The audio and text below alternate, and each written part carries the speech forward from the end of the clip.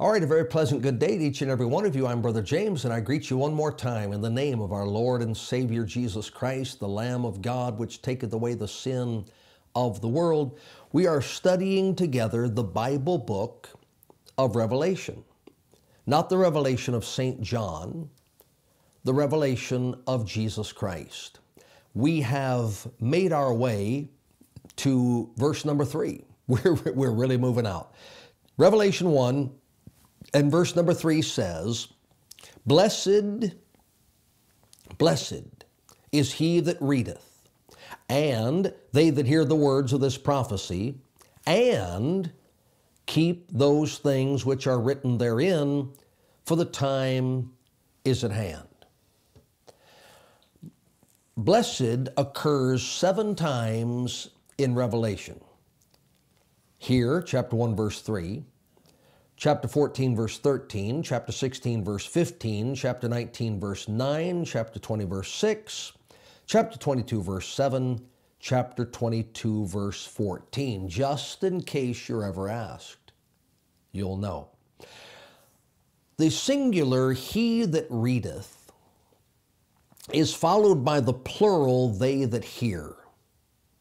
It may refer to the first century practice of public reading in the gathering of believers or believers and unbelievers. Remember the practice in the Jewish synagogue? I'll show you from the Bible. In Luke chapter 4, Jesus attending the synagogue as he did consistently, though he seldom got anything out of it, and though he didn't learn much, and though the minister probably wasn't as sharp as he was, yet Jesus faithfully attended the synagogue. Are you following him? Are you following his example?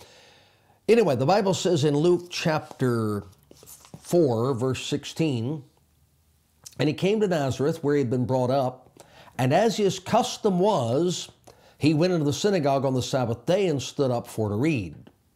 And there was delivered unto him the book of the prophet Isaiah, and when he had opened the book, he found the place where it was written, and he reads. And verse 20, And he closed the book and gave it again to the minister and sat down, and the eyes of all them that were in the synagogue were fastened on him. So what do we have?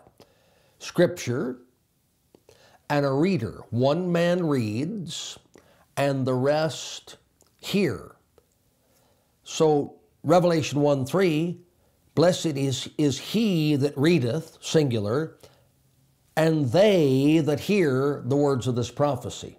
In Acts 13, Acts chapter 13, and verse number 14, Acts 13:14, But when they departed from Perga, they came to Antioch in Pisidia and went into the synagogue on the Sabbath day and sat down. Verse 27, For they that dwell at Jerusalem and their rulers, because they knew him not, nor yet the voices of the prophets, which are read every Sabbath day, they have fulfilled them in condemning him. Acts 15 and verse 21. Acts 15:21, For Moses of old time hath in every city them that preach him, being read in the synagogues every Sabbath day. So it is possible that the Lord is referring to the practice of one man reading the scriptures in the hearing of many other men. To take us back a little bit to the introductory comments that we made to our study on Revelation, you do understand that in many parts of the world, one literate man may be reading the Bible and teaching the Bible to a company of illiterate men and women. A good practice, if it's necessary. You also understand that you may have a situation where one man is preaching and another man is translating, so that many people are hearing in their language from a book that they could not read in their language. So all of that is I believe, taken into account here in the statement, blessed is he, singular, that readeth, and they, plural, that hear the words. It may, the practice may well have carried over into the early church and not just been a Jewish synagogue matter. In 1 Timothy 4 and verse number 13, till I come, give attendance to reading, to exhortation, to doctrine. And I know we often make that Timothy's personal reading, but perhaps it's not. Perhaps it also includes Timothy reading God's word to the people where he pastored. But here's what I've heard. I've heard many, many times, I've heard this. There is a special blessing promised to those who read the book of Revelation. And I've heard devotional teaching on it. I've heard preachers preach on it, and I've heard people say there is a blessing God gives people for reading Revelation that he doesn't give to people reading any other part of the Bible. I don't try to be contrary. I don't want to be contrary. But that's not what the verse says. And if the verse did say that, it wouldn't imply that you're going to get a blessing from reading Revelation and not get a blessing from reading the other 65 books of the Bible. In fact, I hate to tell you what it doesn't mean before I tell you what it does mean, but think about something. I've been saved since 1976. I've been preaching since 1977. I've been pastoring since 1981. That's a pretty good run. What other book in the world do people pick up and read the last chapter first? It doesn't make a lot of sense. What do you got there? A novel. What do you have there? A history book. What do you have there? Well, how far have you got? Well, I went to the last chapter, and I'm trying to figure the last chapter out, and then I'm going to go read the rest of the book. The idea that you can skip Genesis through Jude and just pick up Revelation and get a special blessing for reading it, you might just get specially confused. You might just get specially wrong. You might just end up specially misled. And that certainly has proven to be true in my decades of experience dealing with people who are experts on Revelation and who major in prophecy and don't seem to know anything about Leviticus or Deuteronomy or Joshua or Kings or the prophets or the Psalms or the Gospels or Romans or the rest of the book you need to understand the last book in the Bible. Why do so many people want to start where God ends? But watch the verse, please. Blessed is he that readeth, and they that hear the words of this prophecy. So whether you read it or have it read to you, there is a blessing, but we haven't gotten to the period yet. Blessed is he that readeth, comma, and they that hear the words of this prophecy, comma, and keep those things which are written therein. My brother, my sister, let's be honest. Let's be honest. I'll be honest with you. You be honest with me. Let's be honest. If you read Christ Jesus came into the world to save sinners, but you don't act upon that, you don't get saved. If you read that Jesus Christ rose from the dead for our justification, but you don't act on that, you don't get justified.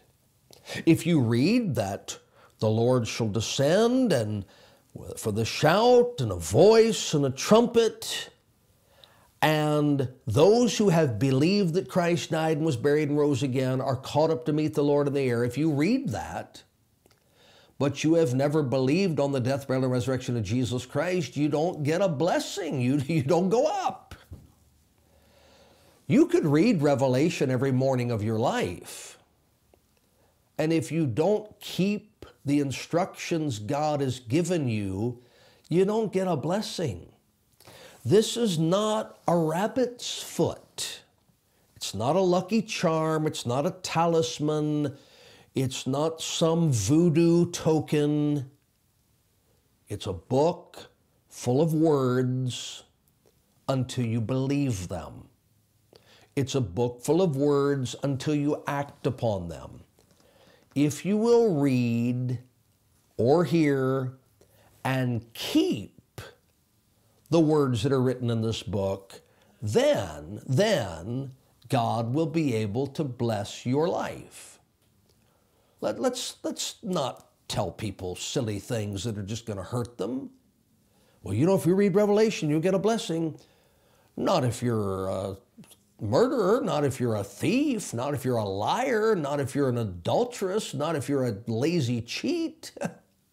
You can't get a blessing reading the book of Revelation if you don't do what it says. So let's stop pulling little parts of verses out and teaching them as though they stand alone. James 1:22 says, James chapter 1 verse 22 says, be ye doers of the word and not hearers only. And if you'll do the word, not just hear it, you'll be blessed in your deed. And if you don't do what you hear and think you're going to get a blessing, you're just deceiving yourself. James 1 verse 22. All right, now how about this phrase? For the time is at hand. For the time is at hand. If the day of the Lord was at hand in 60 AD, it's closer now. What if the day of the Lord was at hand at 10 BC? It's closer now. If the day of the Lord was at hand last year, it's closer now. But let's go way, way back, way back. Daniel chapter 12. Daniel chapter 12 and verse number 4. Daniel chapter 12 and verse number 4. Watch how this book, which contains the detailed prophecies of the future of the Gentile world powers, watch how this book begins to wrap up. But thou, O Daniel, Daniel 12:4. But thou, O Daniel, shut up the words and seal the book to the time of the end. Many shall run to and fro, and knowledge shall be increased. What did Daniel write about? Things that would happen in the time of the end. And when he finished writing, God said, I'm going to seal this book. I'm going to seal this book. It contains information about the time of the end, but seal it up. Now, when I come to Revelation, what does God tell John to do? The time is at hand. Let's reveal what was sealed. 640 BC, God told Daniel what he was going to do. 534 BC, God tells Daniel what he was going to do. Let's go with 534, and we'll go with 630 for something else, and turn to Zephaniah 1, Zephaniah chapter 1. So Daniel writes it down, and it's sealed. John writes it down, and it's revealed. And as we make our way through Revelation, we will frequently go back to Daniel and show you the match between the two. Now, here's the 630 BC reference. Zephaniah chapter 1, verse 7. Hold thy peace at the presence of the Lord God, for the day of the Lord is at hand. For the Lord hath prepared a sacrifice. He hath bid his guests. There are no errors in the Bible. There's no mistakes in the Bible. There's no vain talk or empty language in the Bible. We are going to see that the day of the Lord refers specifically to the time when the patient long-suffering God who has said to men, to people, his people, for hundreds and thousands of years, no, just wait it out. Vengeance is mine. I will repay, saith the Lord. Suffer wrong, take wrong. I'll settle the score. The day of the Lord refers to that day when God rises up and carries out that promised judgment swiftly, decisively, conclusively. Zephaniah said, 630 BC, it's at hand, meaning God could at any moment exercise his power and bring about the downfall of the kingdoms of this world.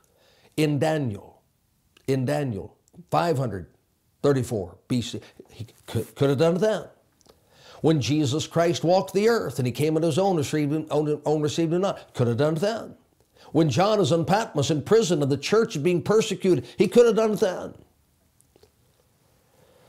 But Revelation 11:15, preview, just a little preview. Revelation 11:15 says, the seventh angel sounded, and there were great voices in heaven saying, the kingdoms of this world are become the kingdoms of our Lord and of his Christ, and he shall reign forever and ever.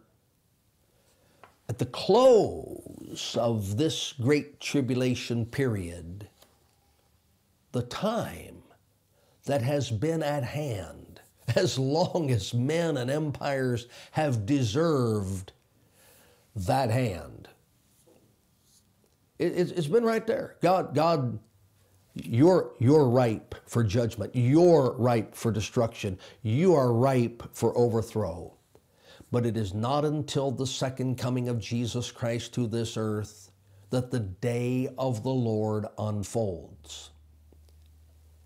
So, was it at hand when Zephaniah wrote? Of course. Was it at hand when Daniel wrote? Of course it was. Was it at hand when John wrote? Of course it was. And when I read the verse today, and when you hear me read the verse today, there's no doubt the time is at hand.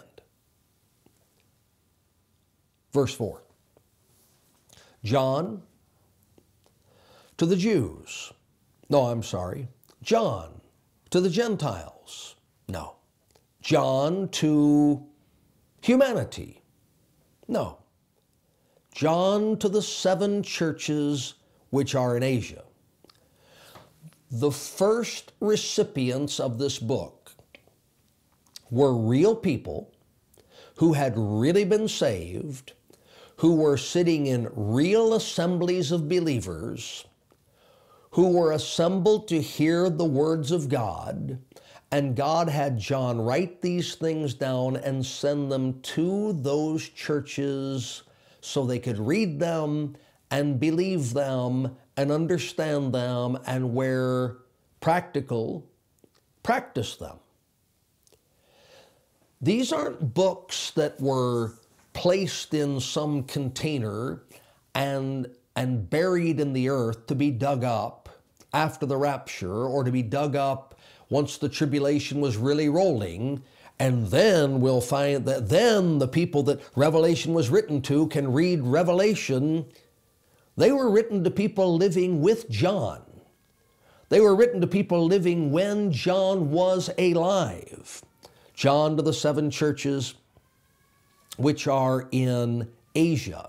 Now don't get confused by this. This is not the continent that we call Asia.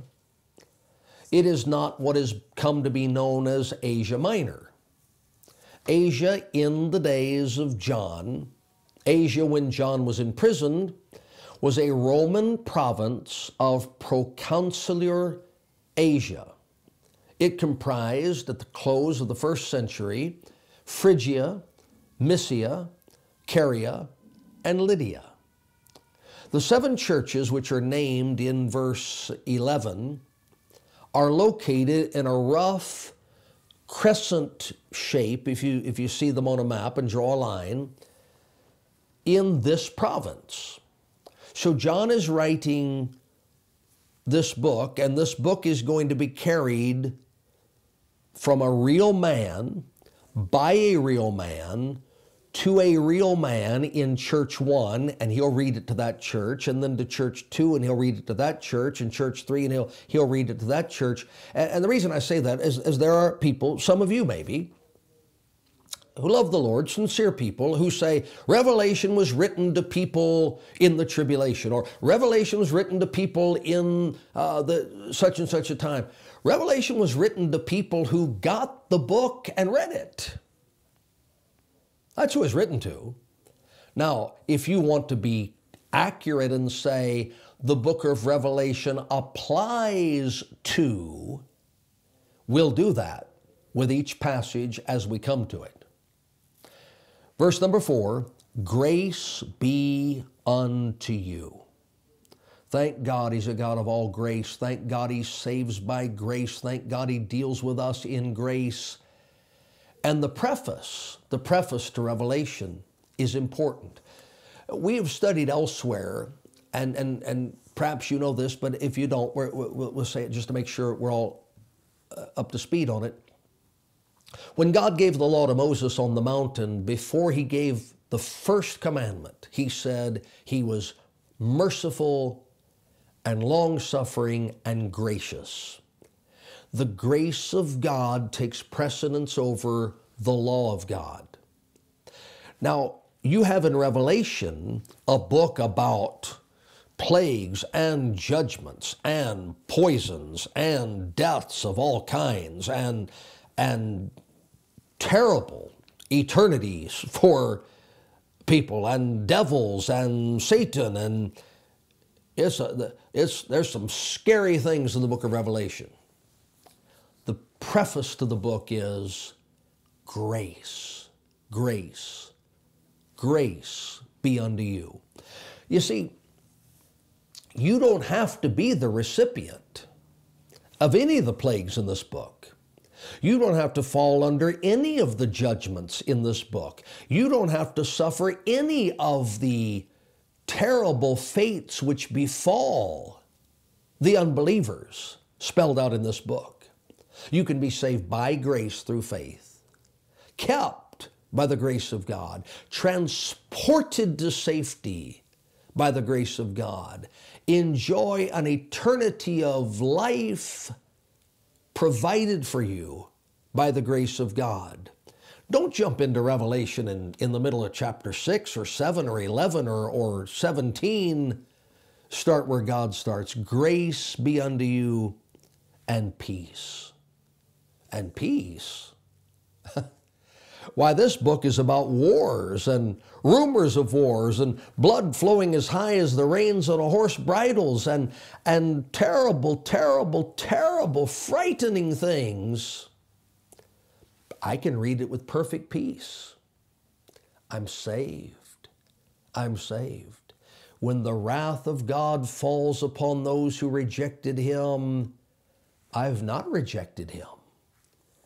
When the judgments of God land upon those who would not have Him, I have received Him.